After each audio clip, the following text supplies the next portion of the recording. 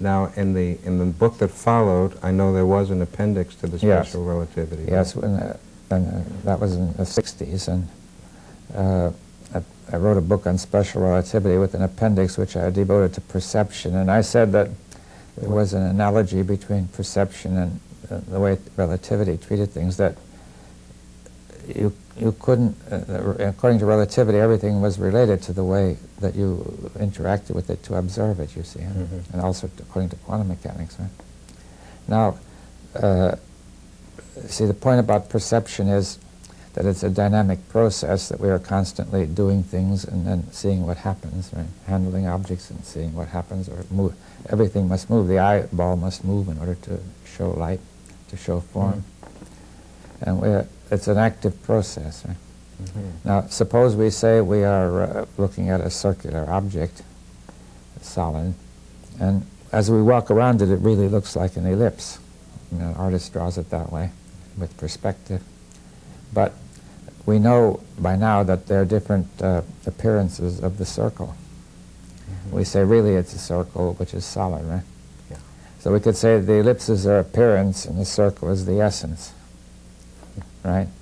But then scientists came along and said that's only an appearance too, because the circle is made of a lot of atoms. It's really mostly empty space, atoms moving there. And therefore the atoms are the essence. Huh?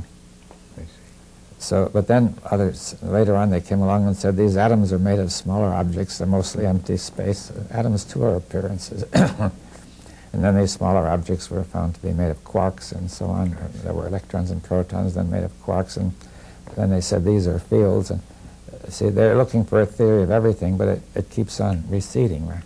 In other words, so I say that this suggests to me that everything is, even our thoughts are fundamentally appearances, how things appear to the mind, right? And we combine, by combining many views of the object, we understand the object. Say in the stereoscope, 2 views give 3 dimensions. Right? Is that clear? Yeah. So by combining many views of the circle, of this object, we get the notion it's a circle. By combining it with the scientific view, we get another view on it, a circle which is made of atoms. But then another view is that the atoms are constituted of smaller particles and so on. The more views we get that we can integrate and make coherent, the deeper our understanding of the reality is, right? But I say the reality, the essence would be called the true being. That really we never get hold of, right? It's unlimited.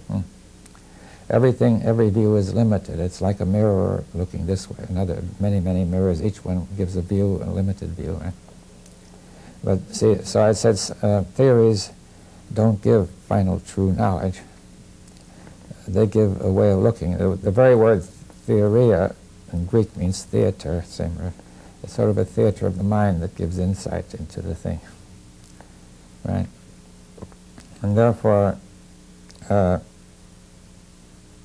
so you can say that fundamentally science is involved in a perceptual enterprise, not primarily in gaining knowledge, though knowledge appears, but knowledge is a byproduct.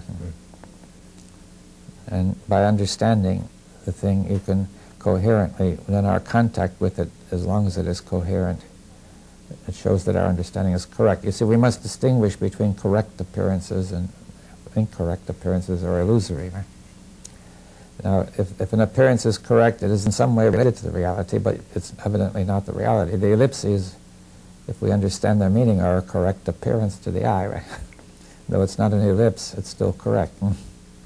So are you suggesting that this is an inherent aspect of the thinking process? Yes, that's right, of our whole perceptual process. Our thinking process should be called an extension of our perception when done rightly. I see, of course. And not primarily the accumulation of knowledge which we put into various records.